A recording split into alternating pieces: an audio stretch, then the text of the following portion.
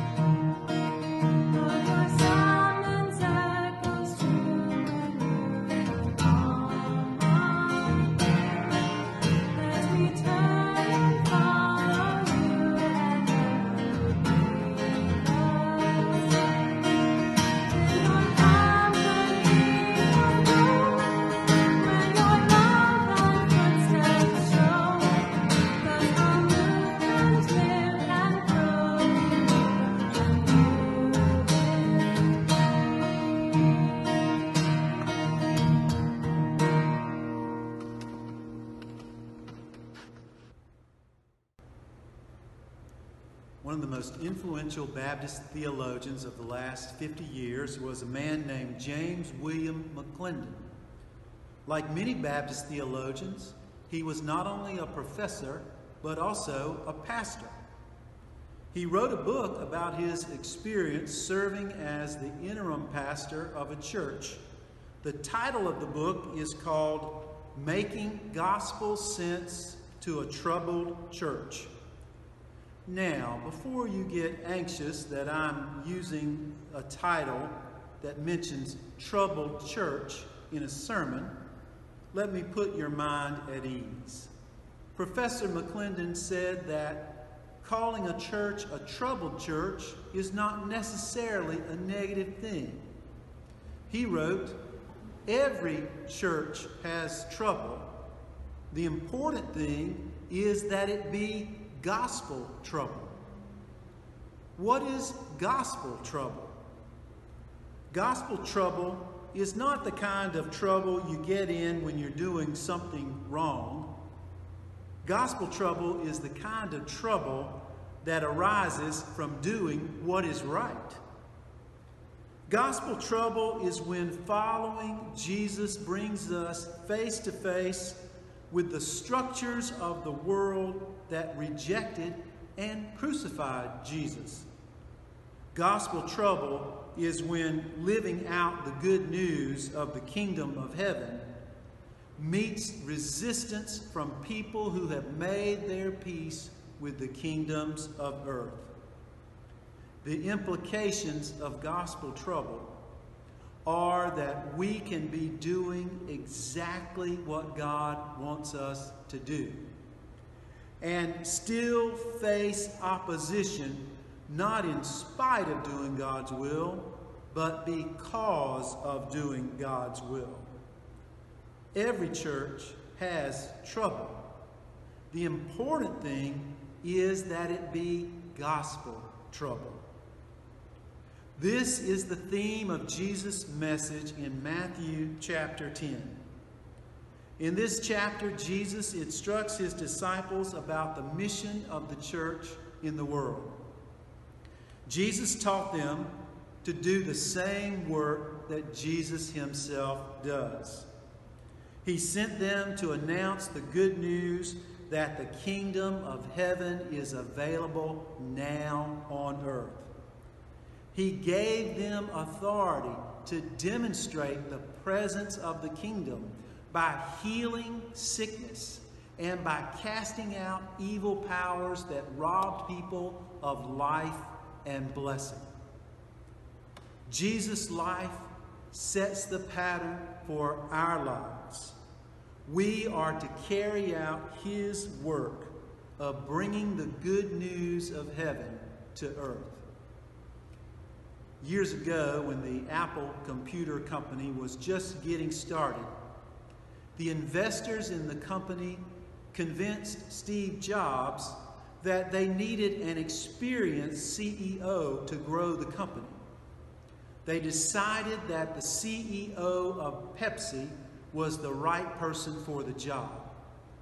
But he was hesitant to leave one of the world's largest companies and become the CEO of what was then a very young startup computer company. During the end of their negotiations, Steve Jobs finally said to the CEO of Pepsi, "Look, you can spend the rest of your life selling sugar water, or you can come with us and change the world." Everywhere he went, Jesus changed the lives of people who recognized in him the work of God and who put their trust in God's work. Jesus invites us to come with him and be a part of God's work of changing the world. There is no more exciting or inspiring work than that. But Jesus wants us to be prepared. There are people and powers who are deeply invested in the world the way it is now. These powers resisted Jesus, and they will resist us as well. In the scripture Keith read for us this morning, Jesus teaches us to be prepared for the trouble that comes from joining in his work. A disciple is not above the teacher, Jesus says. Jesus makes it clear that we can expect the same kind of resistance that met him. When Jesus healed people, some suspected that he had ulterior motives. When he announced God's forgiveness, people questioned his credentials. When he welcomed outcasts, people criticized his lax moral standards. When he cast out demons, people called him the prince of demons. When he walked on water, there were probably people who said, Jesus can't swim. We're invited to do the same work that Jesus does. And we should expect the same resistance Jesus received. Jesus forgave sins. There are people who are invested in labeling whole groups of people as being unforgivable. Jesus cured people's illnesses. There are people who are invested in keeping access to healing expensive, unaffordable for many, and expensive for all. Jesus welcomed social and religious outcasts. There are people who protect their own position as insiders by labeling and excluding whole groups of people as outsiders, denying access to education and voting and equal protection under the law. The Gospels are clear, however, that when people draw lines to keep themselves in and others out, Jesus often takes his stand with the outsiders.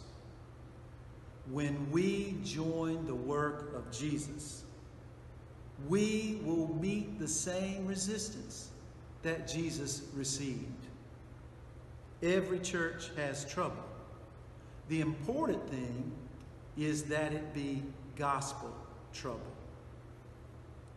What does Jesus want his disciples to know about how to deal with gospel trouble? First, Jesus says, don't be afraid of people whose opinions will not have the final say. Nothing is covered, Jesus said, that will not be uncovered, and nothing secret that will not become known. God is the only one who has the final say, and God's judgment has already been made known in the resurrection of Jesus. The one who has the final say over our lives is the same one who laid down his life for us. We can't let fear of opposition keep us from taking our public stand with Jesus for the good news. Verses 32 and 33 give a warning about denying Jesus before others.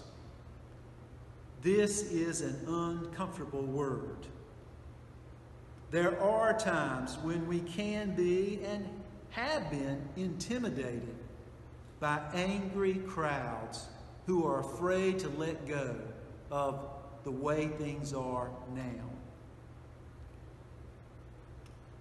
We should remember that the very disciples Jesus originally gave these words to also denied him and fled from him when he was arrested and crucified. Jesus does not require that we have a perfect record of standing publicly with him 100%. But Jesus does expect that there is a record somewhere of our standing publicly with the good news of Jesus and the kingdom of God. Second, Jesus warns us that there's one division that we simply can't avoid. In verse 34, Jesus says, "Do not think that I have come to bring peace to the earth. I have not come to bring peace, but a sword." This is a difficult saying. We all know that there's already far too much division in our world. and that there's far more common ground than we've been able to find so far. We also know from the Gospels that Jesus is gentle, loving, and kind. What did Jesus mean by bringing a sword? What Jesus means is that he refused to make a false peace with a world bent on keeping an unjust status quo.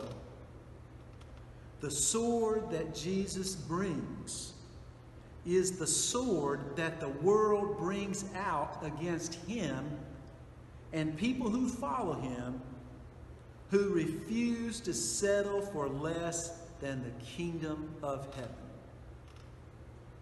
Another way of saying this is what we find in verse 38. Jesus says, "Whoever does not take up the cross and follow me is not worthy of me." The cross and the sword are the world's violent ways of resisting the kingdom of God. The cross was the Roman Empire's way of saying to conquered people, "Stay in line and don't make trouble, or else this is what you'll get." The cross was a threat to intimidate anyone from challenging the status quo. Jesus said, if we seek to find our lives on the world's terms by avoiding the cross, we will lose it. But if we lose our lives for Jesus' sake by taking up our cross, we will find it. Far too often, the church has feared the cross and taken up the sword. And when we've done that, we become a part of the very problem that Jesus is trying to solve. Jesus tells us that if we take up our cross, we'll learn not to be afraid of the sword. Gospel trouble is when living out the good news of God's kingdom brings us under the threat of the cross. Jesus took the threat of the cross, however, and made it into the throne of an entirely new kingdom of love and grace. I have to admit, these words of Jesus are hard for me. I don't like trouble at all. I'm a very cautious person. My favorite book of the Bible is the book of Hesitations. If it were up to me, the words of the Old Testament prophet would be, let justice just kind of drip down, drop by drop, so nobody gets upset. But that's not what the scriptures say. And that's not what Jesus calls us to do. The call of Jesus is to live out the good news in such a way that we will live under the threat of the cross. Every church has trouble. The important thing is that it be gospel trouble.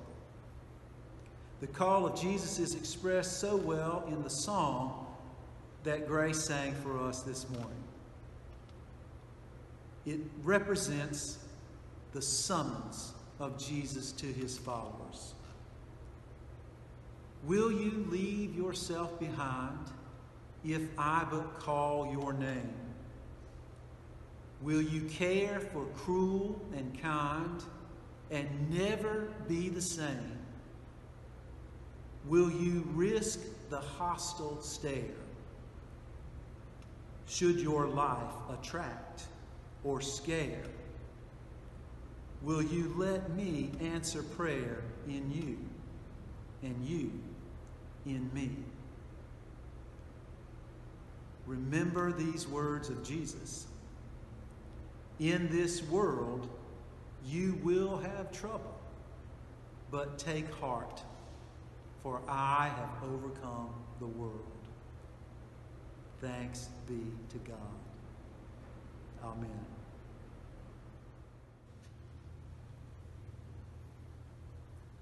Loving God, your Son stood in the midst of his disciples on Easter Sunday and spoke the words, "Peace be with you."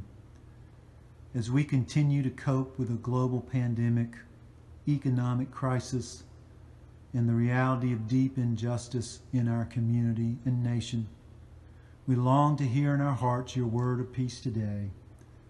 Help us to know the reality of Jesus' resurrection, the peace of your presence, and the hope of your conquering love. Redeeming God, you called us to continue the work of Jesus in a world that rejected and crucified him. Give us faith in your overcoming love and resurrecting power. Help us to believe beyond our frailties and to have courage to stand for your truth. Guide us by your Spirit to speak the truth in love and to give bold witness to your life-giving kingdom. Merciful God, around us we see many people working to help others with needs, great and small.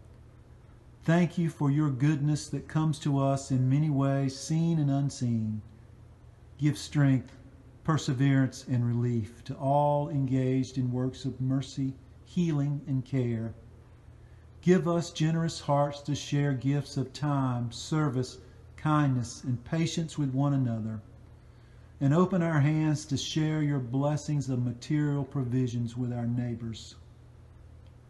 Listening God, we ask your help for people suffering from COVID-19 and all forms of illness, for people grieving the deaths of their loved ones, for people who are isolated, lonely, and anxious.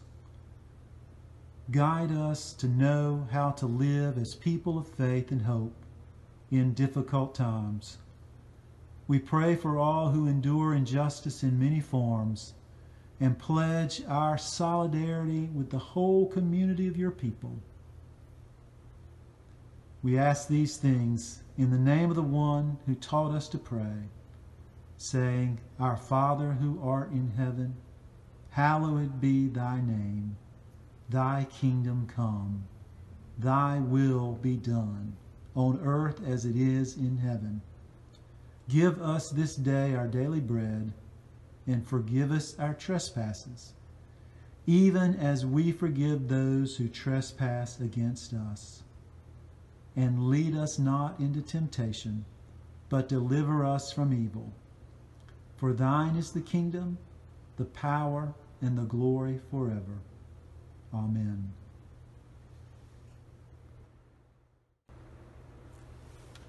And now may the grace of our Lord Jesus Christ, the love of God the Father, and the fellowship of the Holy Spirit guide, bless, and keep you always. And as you go forth to love and serve God in the world, may the peace of Christ always be with you. Amen.